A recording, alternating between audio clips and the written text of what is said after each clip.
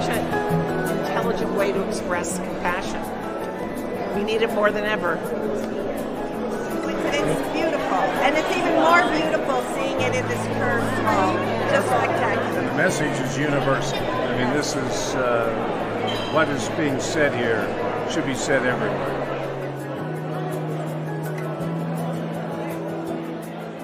This is the first time in the history of United Nations that United Nations Secretariat became the sponsor and the organizer for this exhibition.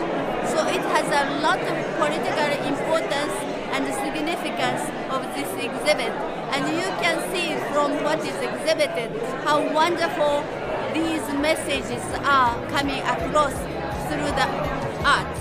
You know, I'm thrilled. I mean, I see everybody here, and it's just beyond belief. It was 6 years in the making, doing it and getting it here and getting all the endorsements we needed to qualify to be at the UN, and so it's here. It's amazing.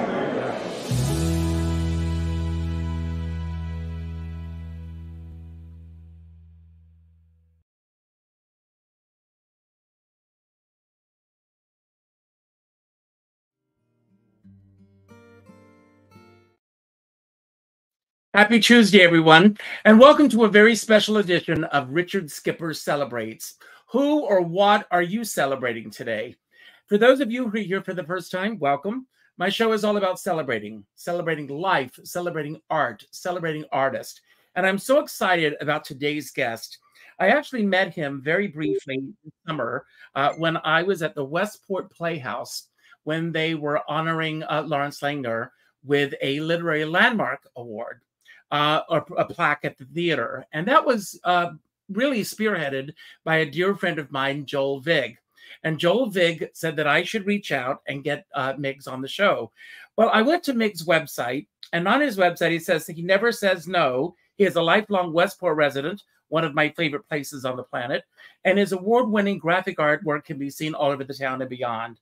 What a great way to begin a biography, because it's true to his word. He didn't say no to me. So, Miggs, I'm thrilled that you're here today. How are you?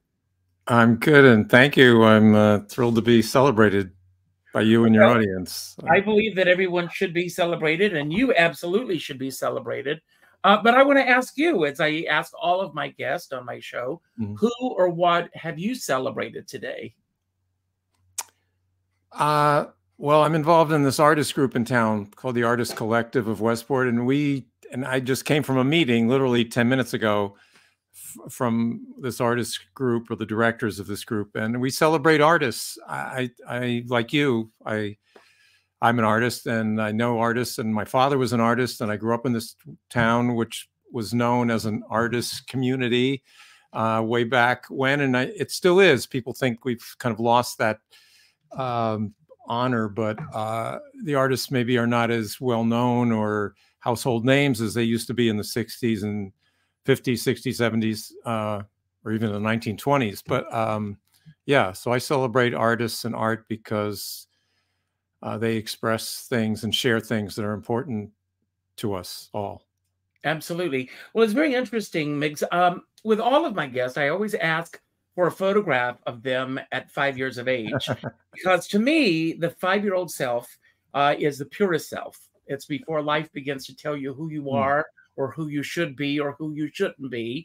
And interestingly enough, doing my research on you, I mean, I love the photograph, first of all. You haven't changed a bit. The hair is the same, maybe a little different, but it looks the same.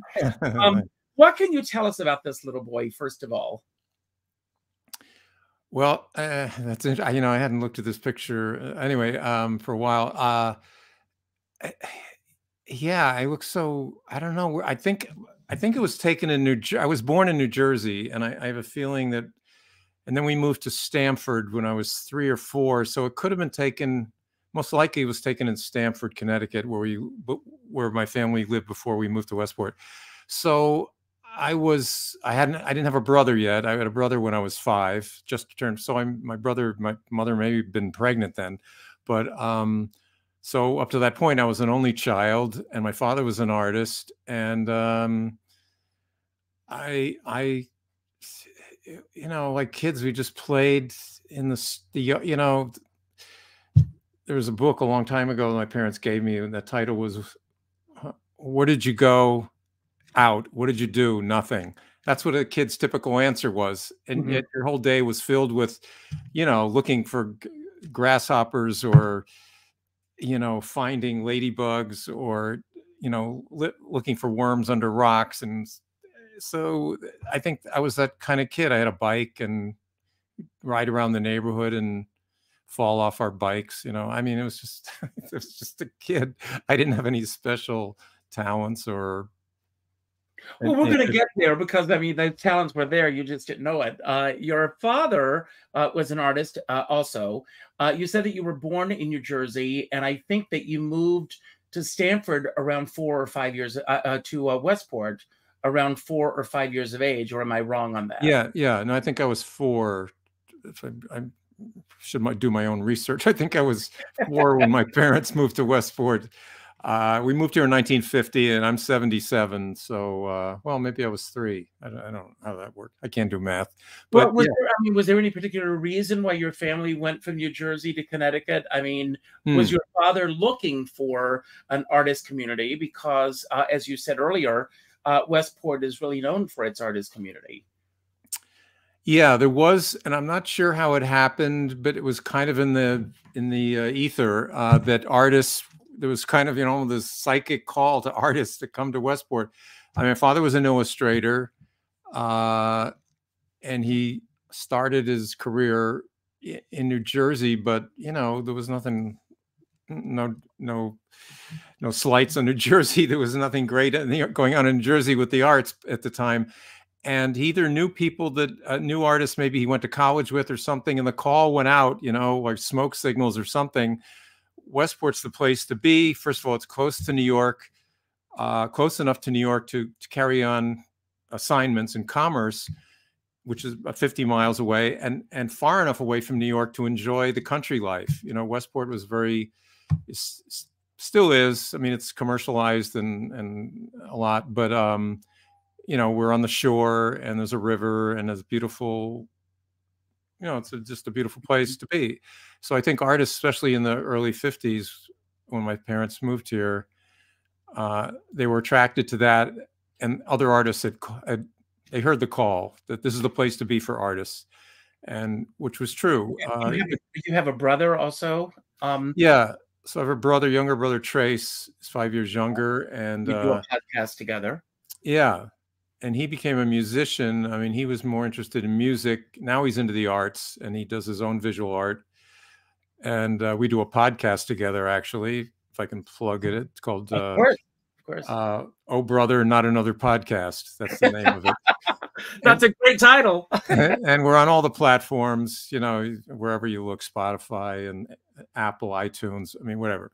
But yeah, but strangely, we're close. We're very close. Well, living at home, we were close because we were close. We lived, you know, in the same room in a small little house. But, you know, we sort of went our own ways. We got married, had kids, et cetera. Now we both got divorced, and we kind of came back together again to do something, collaborate. But yeah, so, you know, my brother was born in 1950. So he was born pretty much the year we moved here. Wow. Yeah. Now, if I'm incorrect on anything, you'll correct me. But when you first went away to college, you were pursuing a theatrical career instead of this career that you now have as an artist.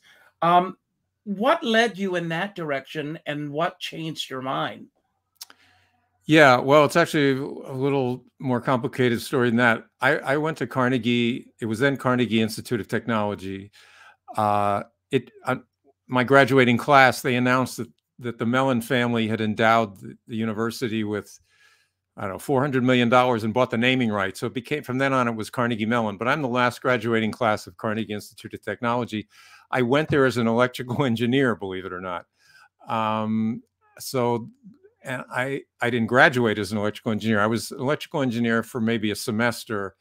And I saw the writing on the wall and my grades going into the toilet. And I I was desperate. I didn't want to flunk out. I was petrified of telling my parents I was going to flunk out. And all the people, the friends I had made in the student union, all the people I ended up sitting with and talking with and having a shared sense of humor and a shared worldview, whatever that was as a teenager, were all in the theater department. And they'd ask me, well, what do you study? You an actor? Are you a director? No, I'm an electrical engineer. And they said, you're out of your mind. You have to come with us. It was like, come to the dark side, and so these are people that are already my friends, and they kind of convinced me that you don't belong. We know you don't belong. You're not an engineer at heart. I knew that already. I think I just needed the convincing. So luckily Carnegie has a phenomenal world-renowned engineering department, as well as a theater department. Right. And to this day, I can't explain how. I didn't want to flunk out. So without telling my parents or anything, I went to the theater department and said, I want to move from this engineering to theater. I had nothing to show for it, except that I wasn't the Staples Players at Staples High School in Westport, but I wasn't an actor. I was a lighting person. So on that basis, they kind of wedged me in. I don't think they wanted to lose the tuition. And so I was accepted as a theater student, like in my second semester, and became the first year you have to do all the basics. You have to take an acting class, a body movement class, a directing scene, right? You have to do the whole thing. And then you choose your major in your sophomore year. Was there any area in all of that you really gravitated towards the most? Well, scene design. Well, I'd done lighting in high school. That was sort of my thing, not my desire, but I wasn't an actor, so I was relegated to the crew, the stage crew. And I did lighting because I think I was the only person that wasn't afraid to get up on a ladder and aim the lights. So by default, I became the lighting person.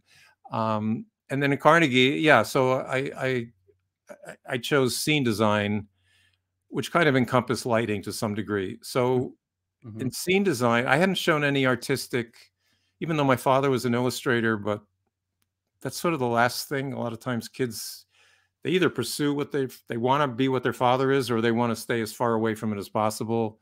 And I think my inclination was, my father was so established that there was no way I was going to be an illustrator or be as good as him. And I found my own path. But scene design kind of tapped into some artistic streak that I must have had, or inclination. And yeah, so we learned how to paint. The basics of it were, in the old days, you had sets. There were, canvas flats. They were called sets pieces, and you had to paint thing to look like a brick wall or a marble wall, or everything had to be faux. Everything was a faux something, and just with paint to make it look like it's dimensional or textural. And so I enjoyed that. And then lighting, I did some lighting too, and I got a degree in scene design, and didn't do a whole lot with it. Oh, but I apprenticed at the Westport Playhouse for a couple of years when I was in high school. Well, I think once my senior year of high school, and then I think when I came back from college, one summer. Yeah. What brought you back to Westport? Well, poverty, I guess. I guess in the arts. Well, yeah, hard to believe. No, yeah. Well, I didn't have a career. I mean, I graduated from college. I really had no, they told you, I was already kind of disenchanted with scene design, because they said, well, expect to apprentice for 10 years and make no money on Broadway. Apprentice for some established scene designer, if you're lucky, if you can get an apprenticeship or an internship for 10 years, and then maybe you'll get an off Broadway show, and then in another 10 years you'll do it. I was too impatient. I just wanted to do something, sink my teeth into something. Anyway, so I came home because I had no money, I had no job, and I got some local just jobs, routine jobs at a liquor store and a toy shop, and I worked at Pepperidge Farm for a while, and then I did get a job designing a set at Trinity College in Hartford, and then I'm trying to remember, I started painting. I started doing pop art paintings. Well, Andy Warhol went to Carnegie Tech, 15 years before me. So he was always kind of this hovering, Yes. godlike, figure at Carnegie. I mean, everyone talked about people that were there. There's teachers still, remembered him and said he was one of the best figurative artists they'd ever seen. He hadn't done pop art in Carnegie. He was a figurative artist. Anyway, so I don't know and then his pop art thing came, and I just kind of related to it and said, well, I'm not trained to draw, but I can do this pop art thing. So I started doing those pop art things in Westport when I was living at home. And then I moved out of the house and I got a dingy little apartment, and I was still doing pop art and silk screening prints. And that was sort of the beginning of my artist life, just scratching by as an artist, selling prints and doing portraits, pop art portraits for people. I mean, it was all the rage then. Pop art was the big deal. And I was the poor man's Andy Warhol. So friends of my parents, would commission me to do portraits. I probably did 150 of these portraits in a couple of years. I was getting a couple $100 each. It wasn't I wasn't getting rich from it. But somebody from Time magazine saw one of my portraits, and that led to doing covers for Time magazine. I mean, I never want to get there in just a moment, but I want to back up for just a moment. I want to get back to your father for a moment. Sorry. Yeah. Because I'm really a big proponent of mentors and lessons that you learn. What are some of the life lessons that you learned from your father that he instilled in you that you still carry with you to this day? It's interesting because, and this is not to diminish his influence, because he had a great influence, which I'll tell you about in a second, but he never gave me art lessons. He never sat me on his knee and taught me how to draw. He never showed me how to paint. He never showed me how he did his magic.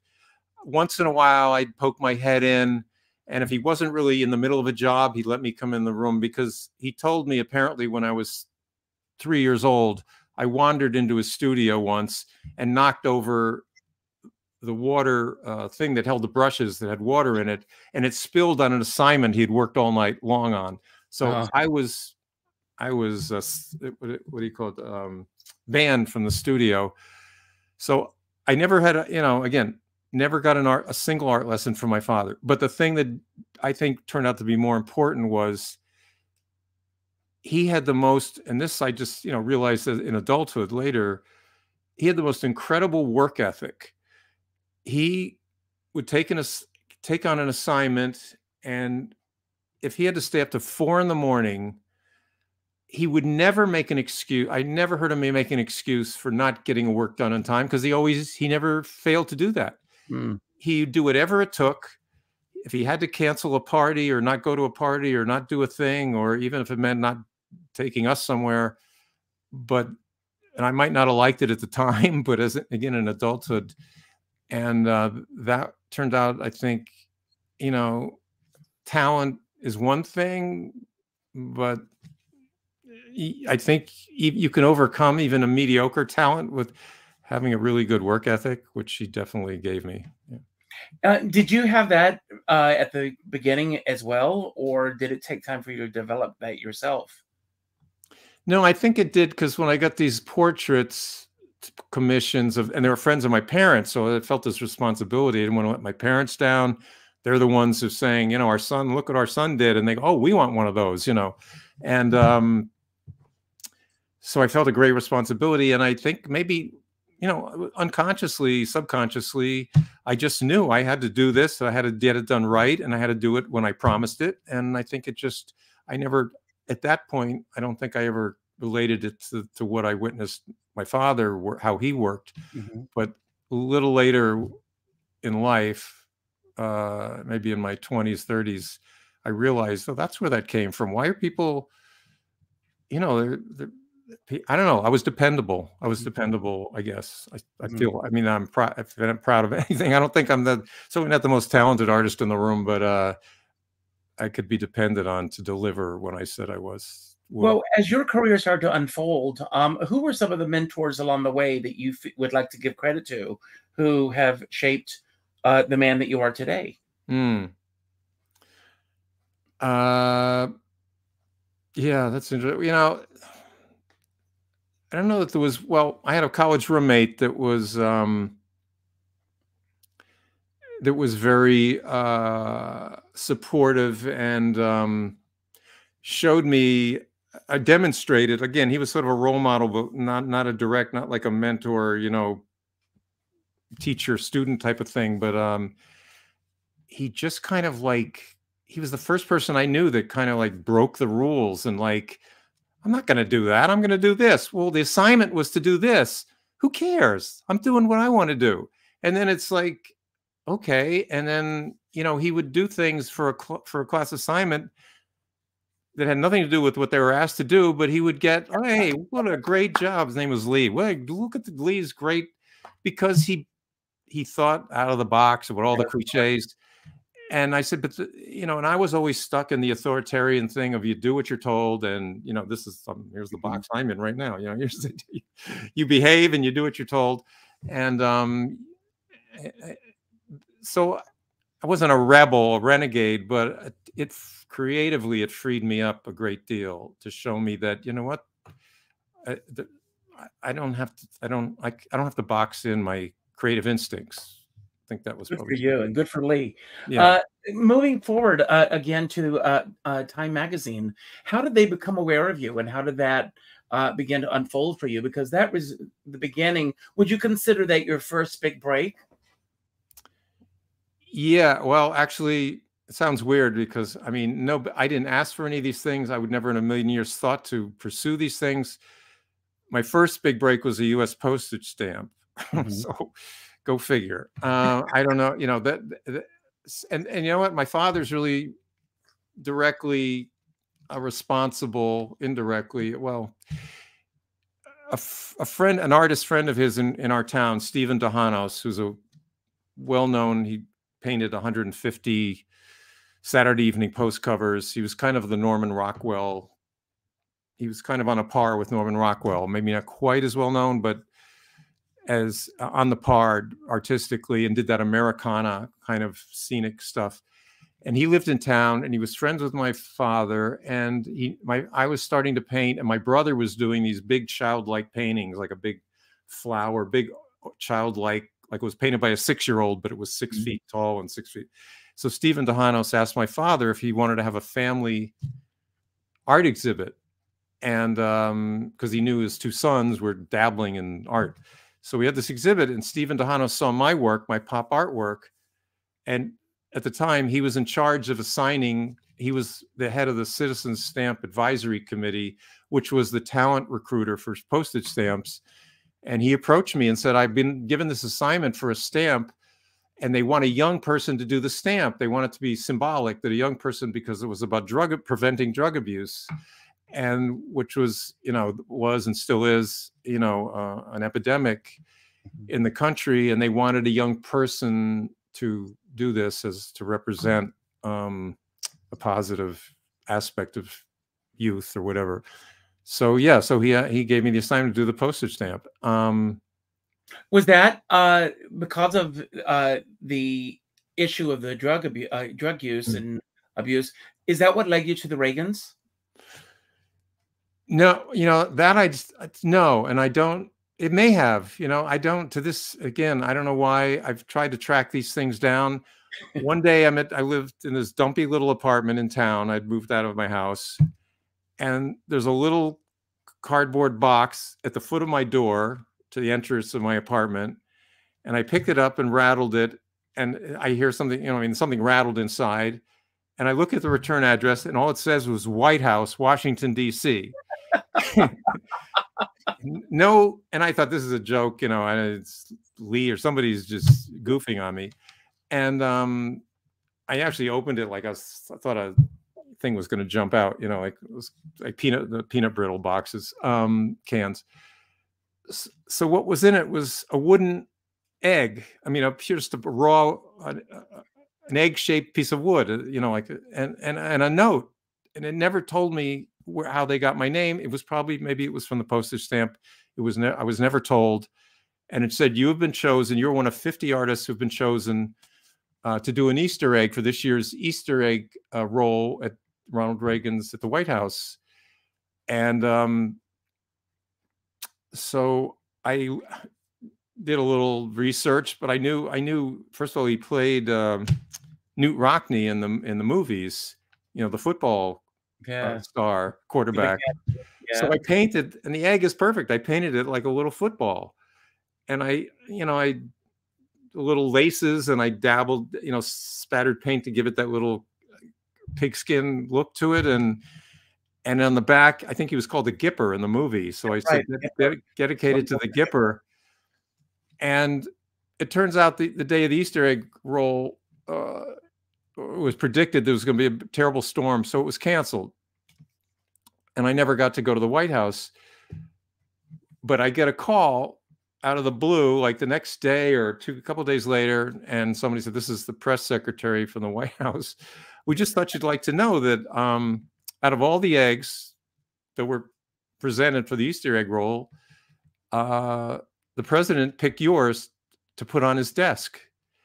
And I went, "Oh my, that's amazing." I said, can I come, as a tourist, and then maybe get a special thing to take a picture of it on his desk? And she said, "No, of course not." And then I said, "Could you take a picture of it?" I mean, this is before iPhones or anything, but I said, "Could somebody on the White House staff take a picture of it and send it to me?" "No, that's out of the question." So I've been telling the story on and on and on again. And somebody said once, like 5 years ago, "Have you checked the internet?" And I was like, "If you check Google Images?" And I went, "Oh my God." So I Googled President Reagan, Oval Office, President Reagan, whatever, hundreds and hundreds of images. I finally found one with my egg on his desk. That's amazing. What a great story. I love that. And so the Postage Stamp and then Time Magazine, when did you start getting this reputation of being, first of all, somebody that would be available to say yes or no to people? When did the calls start coming in? Well, there wasn't a lot of call. These were isolated incidents that just hard. The Time Magazine thing, I had done a portrait, the very first pop art portrait I ever did. This may be out of chronological order, but was my last year at college. And a friend of mine, Barry Tashin, was a musician, and he was chosen. This is a famous story in itself. His group, the Remains, Barry and the Remains, they started in Boston. They were chosen to open for the Beatles on the Beatles' last tour across America in 1968 or 9, I think, or 7, whatever. Yeah, 67. 67. 67. And Candlewood Park, it was their last. So my friend Barry Tashin and his group opened for the Beatles on this cross-country tour. My parents sent me a picture of Barry in the newspaper saying, "Oh, look what your friend Barry's up to. Look what Barry's going on tour with the Beatles." So I was inspired to paint a picture of Barry from this photograph in a pop art style. So I painted it. I sent it home.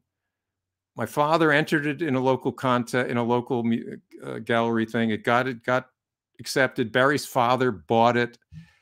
Then my father decided, or before that, he said, "Is it okay if I take it into New York to a gallery to show them?" And he brought it into New York. The gallery was kind of ambivalent. They said, "Well, you know what? We'll put it in our window for a week and see if anything happens. See if there's any." Turns out it's like a block from the Time Life building. The art director from Time Life is on her lunch hour, and she's walking down 57th Street, and it's on the second story even. And she looks up and she says, "Oh, that's exactly the style we're looking for our next cover." And she goes up to the gallery and says, "Who's the artist?" So it wasn't on a reputation. It was just that. So I did the first Time cover I did was Spiro Agnew. If your listeners are old enough to remember, Nixon's vice president was resigned in disgrace, Spiro Agnew. And they wanted me to do a pop art style portrait of him, light and shade, so, good and evil. And so my portraits were silhouettes of, the dark side and the light side. And then I did I did many assignments for them. Only 4 made it as covers. They have a thing where they ask artists to do they will assign maybe 5 or 6 artists and photographers for one cover subject. And then when it comes close to the publication date, they'll pick one to see which one maybe fits the time better. So I probably did over 20 assignments for them, but 4 made it as covers. So, well, that's a pretty good record, don't you think? I'm happy with it. I think it's great. The assignments paid $500 each. So I had a good year, $500 each. If I did 20 in 1 year, no, it wasn't, probably 20 over 2 years. So what's I can't even do the math. So what is that, $5,000 or something? Yeah. So then if you got a cover, they paid you $2,000.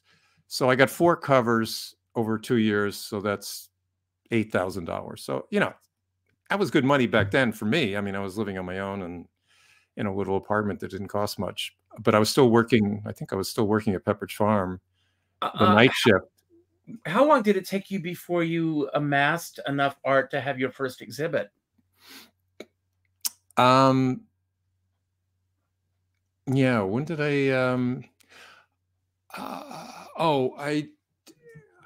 yeah, that's interesting. And thought Silvermine, there's a local artist guild here called the Silvermine Guild in New Canaan, which was established literally they're celebrating their 100th year. So 1923, I guess, is 100 years. Yeah, so based on that one picture, my friend Barry, bringing it in, or you know, to apply, you had to be curated in or juried in to be a member. It wasn't just paying your dues and being a member. So, and then yeah, so my first show, my very first show was probably one-person show, was in 1960, the year after college, 68. Wow. And then that led to more kind of commissioned portraits and a couple and other, you know, I'd enter other exhibits one at a time. The Silvermine thing, I had like 10 pieces in it, so I was working really hard doing these I wanted to make these big impressive pieces. Now, how did the lenticular art begin? And this is something that I've learned about just simply from researching you. And you know, I've got a little information on the bottom of the screen, but if you can talk about lenticular art and how you got into that modality. Yeah. It actually started, and I'll just go out of screen here for a minute to grab something because I wasn't anticipating this, but I'll be right back here. Okay, so I have an image here as well. I've got this here. This is the one that, oh yeah, okay, that's one that, yeah, I started doing this series. I love hands. I'm doing and we'll lead up to that. But the very first thing that started me on this path was when my father passed away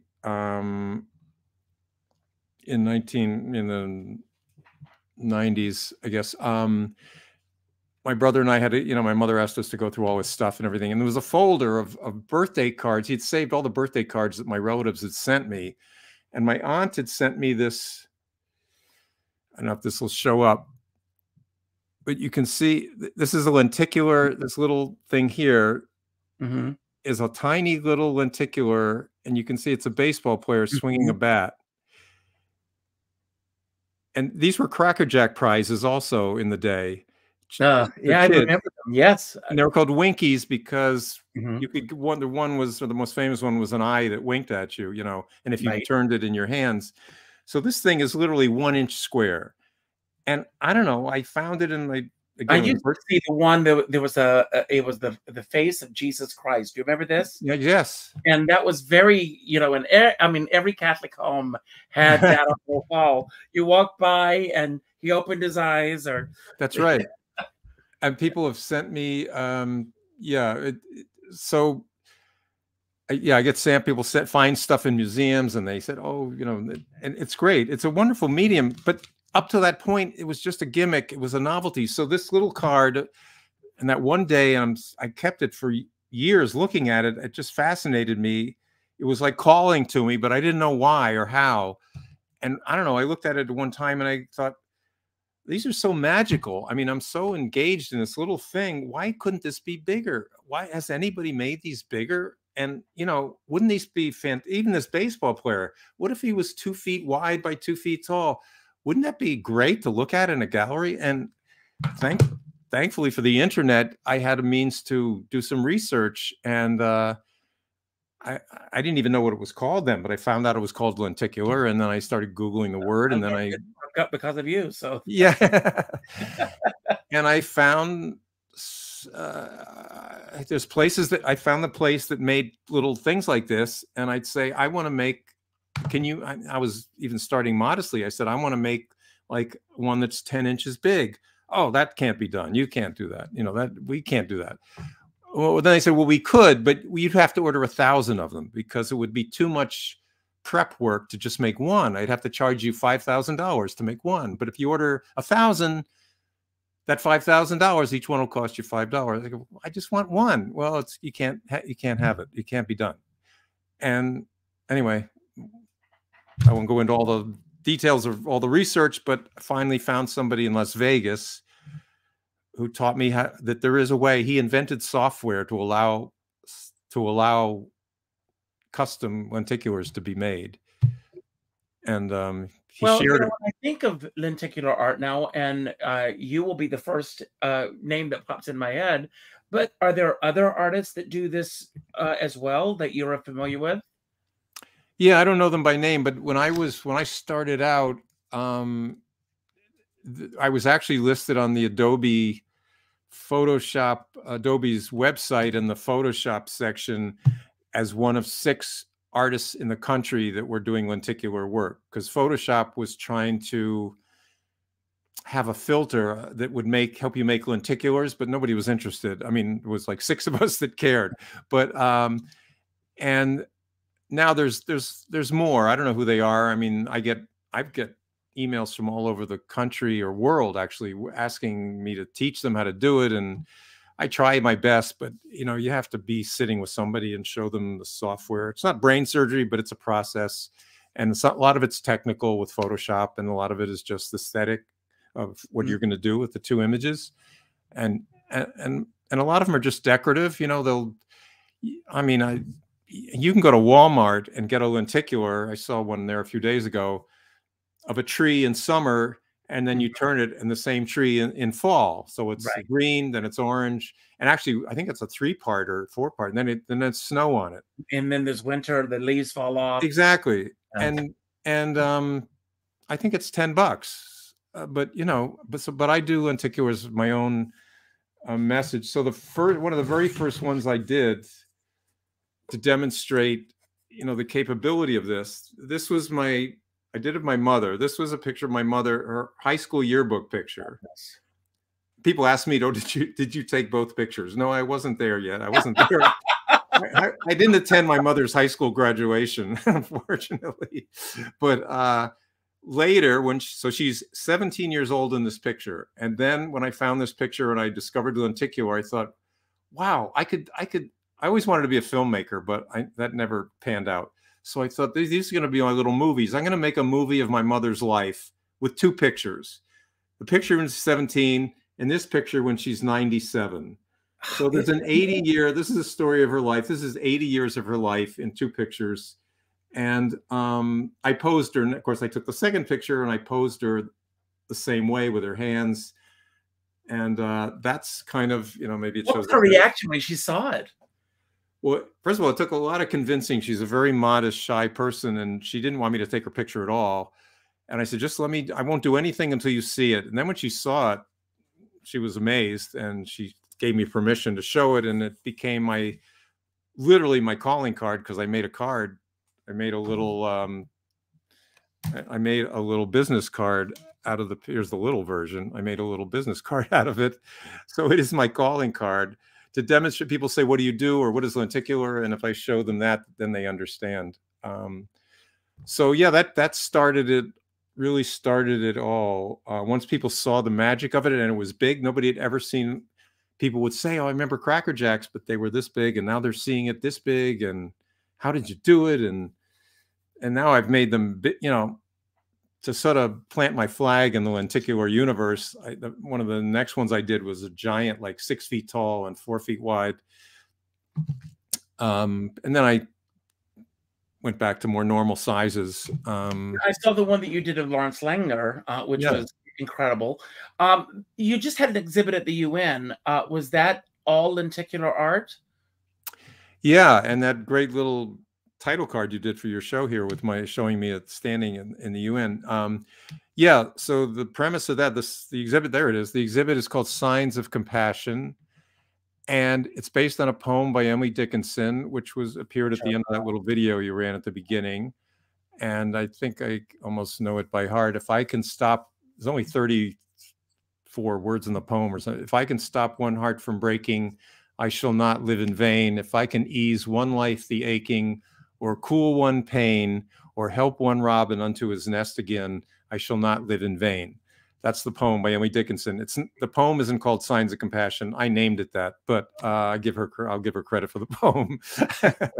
But so the reason it's Signs of Compassion, so people have often said, especially with my mother's piece, your work really speaks to me. I've heard that over and over, not just about my own work, but overheard eavesdropped, and people will say to an artist, your work really speaks to me. And I said, what if art could speak? What if it literally could speak, but not vocally? And I said, the only way is sign language, and lenticular lends itself perfectly to sign language, because lenticular pretty much only allows two movements, back and forth, two images, and virtually all sign language, there's some exceptions, are two gestures.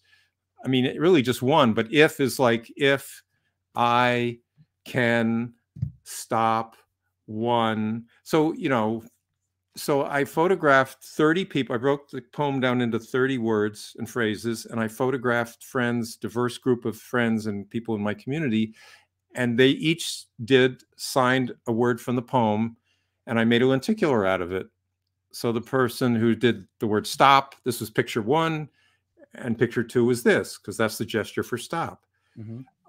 If is this, boom. If I is this, so your one hand gesture was here, there.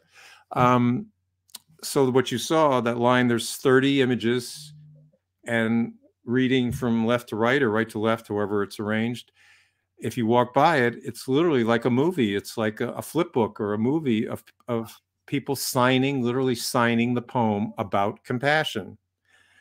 So yeah, the UN, it just came down last week. It was up for 6 weeks. A friend of mine did a Braille piece to the show, which is a freestanding wheel with Braille on it. Amazing.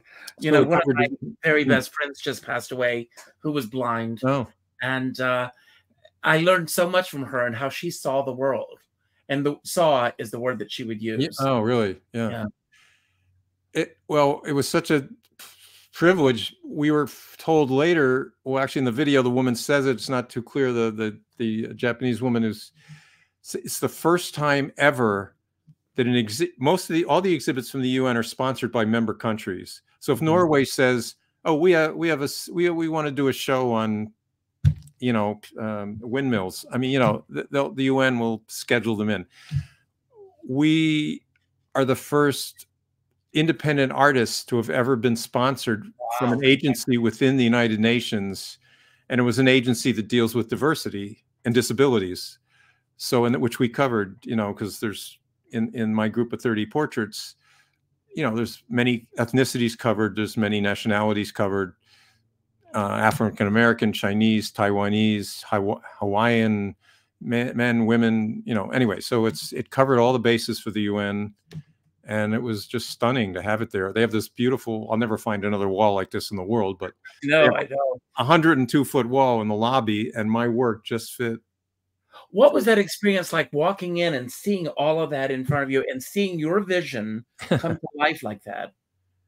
It's indescribable. And I even you just ran that little video, which I've seen, maybe the last time I looked at it was a month ago, because the opening was October 9th, October 17th. Yeah, I just got chills. I mean, it's of like, did that really happen? I mean, it's hard to comprehend. I mean, I'd never seen it. I'd done that exhibit existed before, but there was never room for it in a row. It was always in a grid and smaller, like the pieces were like this. So I could do like 6 by 5 by 5 across and 6 down, and it would maybe take up, you know, so much space on a wall in a gallery. So the show already, excuse me for interrupting, but you had already put this idea together before the UN called, or how did it happen that you ended up there? And did it unfold as you had envisioned it? Yeah, well, it unfolded, going backwards, it unfolded beyond my wildest expectations. But no, the exhibit was created 6 years ago for the Westport Public Library. I was an artist I was their first artist in residence there 6-7 years ago. And as a thank you gift or something, they said, we want to give you a one-person show. Come up with something. And my role as artist in residence was to involve the community in art projects and engage the community. So I was thinking about community. How do I, anyway, to compress the story, I decided on, there's a whole other backstory of why Emily Dickinson, because my son, when he was in college, lived directly across the street from Emily Dickinson's house. And I went to visit it one day, and that triggered Emily Dickinson. I'm not a great fan of poetry, but I fell in love with her poetry because of that. Because my son lived literally across the street from her house. And, anyway, so I did this concept came to mind. I created it for the library. The pieces were all like kind of this big, and they were spread out on kiosks, so there was no continuity really. Then it went to a gallery in Hartford across the street from the Gallaudet School for the Deaf, which is the first school for the deaf in the country. So that had significance. And then it went to Montefiore Hospital in the Bronx. And then it went to the St. Joseph's School for the Deaf in the Bronx. And then it went to the Burke Rehabilitation Center in the Bronx. I mean, it's made the round. And that from there, the UN, somebody saw it that either worked at the UN or word got around. So I never applied, you know, the last thing, like the time thing, the stamp. Why would who am I to think I could apply to the UN? So word got around, and they invited us to make a proposal, or invited me to make a proposal.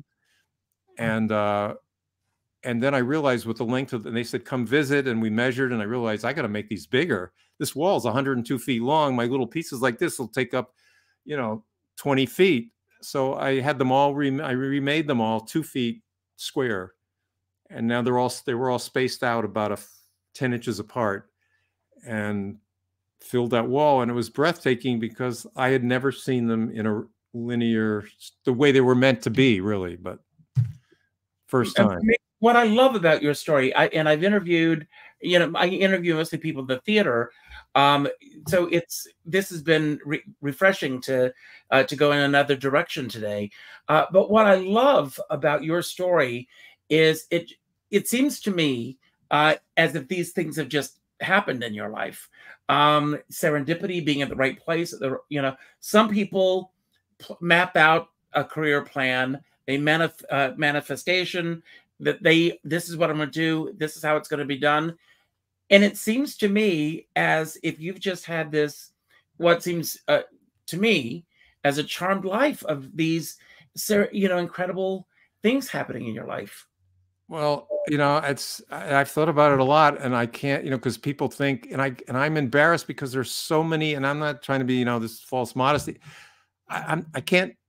I used to be a painter. I was a pretty bad painter. I mean, I'm not. There's other photographers. I mean, I don't know. You're right. I'm at the right place at the right time. There's no explaining it because there are more deserving people in terms of talent, but I don't know what magical things have come together for me, but it has been charmed that way. One of my favorite books is The Year of Saying Yes by Shonda Rhimes. Do you know the book? Yeah, I know the book. And she was always this person who was always saying no to everybody. They would want, you know, after the success of her shows on ABC, all of a sudden Oprah's calling, and Jimmy Kimmel is calling, and all of these people are calling, and she's saying no to all of them because that wasn't a part of the business that she wanted to be a part of. And she decided one year that she was just going to say yes to every opportunity, and everything turned around for her. So maybe that's the secret. Well, you know, people tease me, you know, because I volunteer. I don't go volunteer. I donate my. I'm a graphic artist by profession now. You know, I've been for 40 years, design brochures and logos and posters and all sorts of, you know, collateral material, commercial stuff. And, you know, if a charity, and I won't do it for a commercial thing, but if a charity, the Red Cross or somebody, the United Way, somebody says, oh, we need a poster, or design an invitation, I'll do it. And friends will tease me and go, you know, you should charge them. You should charge them. And I go, why should I charge them? I can do, I'm helping. I can't give them write a big check.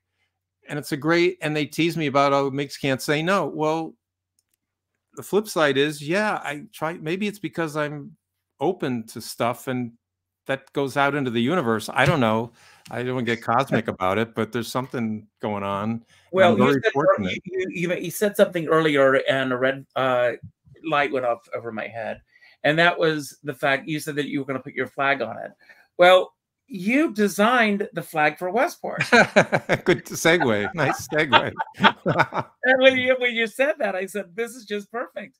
And this happened in 1985. Yeah. How did they just reached out to you and said, we'd like you to design our flag? You know, there's another thing. Yeah, well, you can see it has a pop art look to it, but what happened, the genesis of that, Rodney Dangerfield, the comedian, had just moved to Westport, and he put out the word to the town hall that he wanted to do something as a gesture to the town. He just didn't want to be he was a reclusive person in town. And he was looking for respect. He was truly. I think that's the basis of it.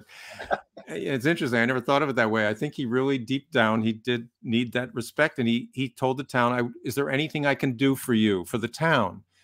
And they said, well, you know, we're thinking, this is before I was involved. They said, you know, the Westport's never had a town flag, and many of our surrounding towns have flags. We were thinking of having one made or creating one. And he said, well, I will underwrite, I will fund it. Then somebody submitted my name to be the person to do the flag. It wasn't a contest. They didn't ask 10 people and they asked me to design the flag. And again, that might be the biggest thrill because it's my hometown. Mm-hmm. And it was the significance. 1985 was Westport was founded in 1835. So it was I think they called it the sesquicentennial, so it's 150 years. Mm-hmm. And it's still waving today, 40 years later. They're still on all the flagpoles, the community buildings, the schools, the town hall. So you know, it could just be, again, yeah, I have a modicum of talent, but maybe it's just that people say, you know, he's easy to work with. He's dependable. You don't have to worry whether he's going to show up or whether he's going to do it when I think it comes down to that. It's a really good lesson for kids. You know, it's not like, oh, I'll never be as talented as you. I'll never be this. It's good.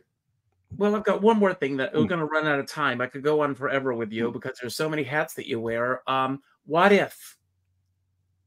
Yeah. Tell us about your book. Just happen to have it here. Yeah, so that's my question. My what if? Yeah, the what if book. I think it's still available on Amazon. This was done maybe 10 years ago. Well, this came out of a divorce 25 years ago, and I was going to a therapist. Try to make this really brief. I was going to a therapist, a counselor, to overcome the trauma of the divorce, and I kept saying, you know, what if I go, you know, what if I don't have the money? What if she takes my house? Or what if I lose my house? Not if she takes it. What if I lose my house? What if I lose my son? What if this, I kept doing all these, you know, hand-wringing what ifs. And she said, write them down, write all your what if, write all your worst worries down and bring them to the next thing. And so they were very personal. But as I was writing them down, I said, you know, we all have what ifs. Mm-hmm. I mean, we all do it. I mean, every day, and they're not all important. What if I don't lose the job? You know, maybe for you. What if my guest doesn't show up? What am I going to do? That happened yesterday. So I was going to ask you. You know, there's always the word. What if I can't log in? Oh my God! Right. So anyway, I started to try to, so it took a period of 5 years, very casually, jotting down these what if questions that I thought were more universal. Like my favorite one is the first one, if I may read it. It says, what if the most important moment in your life is this one? Can you handle the power it gives you to choose how you will spend the next one? So it's all these little, everyone, they're 90 pages, a very short thing. Wait to get my copy. I'm going to order it. Yeah, that's great. Anyway. Well, I want to thank you for being here. I'm going to give you the final word in just a moment. It could be about anything that we spoke about today that you want to build upon, anything that we didn't talk about that you wish we had, or just any final message that you want to leave everyone with. I want to thank everyone for showing up. First of all, in this business, we don't take it lightly when you show up, and I'm sure I can speak for Miggs when I say that. So the fact that you spent an hour with us is great. And Miggs, the information for your podcast is on your website, which will be on my YouTube channel. So people will be able to follow you and keep up to date with what you're doing and everything. I'm going to give my final word. I always say at the end of every show to go out and do something nice for somebody else without expecting anything in return. Go to your Facebook friends list. I know most of you are on Facebook, and pull up the first name that pops up in your feed and reach out with a phone call. Not an email message, not a text message, not a private inbox message, a phone call. And let that person know the impact that they've made on your life. And by doing so, you're going to make an impact on their life. I have a dear friend, Sean Moniger, and he says, we're all in this same storm, but we're in different size boats. And I always say, I don't care what size boat you're on, as long as you have a skipper by your side. Yeah. And with that, I'm going to leave the screen. Miggs, I'm going to turn it over to you. And when you say goodbye, I will end the show, so you don't have to worry about how to get out of this or anything. And you're always welcome here. Thank you. Well, thank you so much, Richard. It was a real total joy. And first of all, I have to thank Joel Vig, who's been very supportive, and worked together on the Langner portrait for the Playhouse. And he's works with a friend of mine who has written plays with Elizabeth Fuller, or helped her, with playwriting. And one last note, because it came full circle. So I have a degree in scene design. I never used it until a month ago, when I was asked by Liz Fuller to design a set for her son's play, Cheese Fries and Chili Dips, which is about her son's, reminiscence about his career as a golf pro and his struggles with mental illness. So full circle, 60 years later, I finally got to design a set with my degree. But thank you so much. This has been great, and your attitude, your life attitude is great. My take on, you said we're all on boats on the water. My thing is I put a little different spin on it. We're all passengers on the ship together. And, if you see somebody hanging over the rail throwing up, you should go over there and put your arm around them. But we're all passengers on the earth together. And I think we have a responsibility to look after each other. And with that, I'll say goodbye.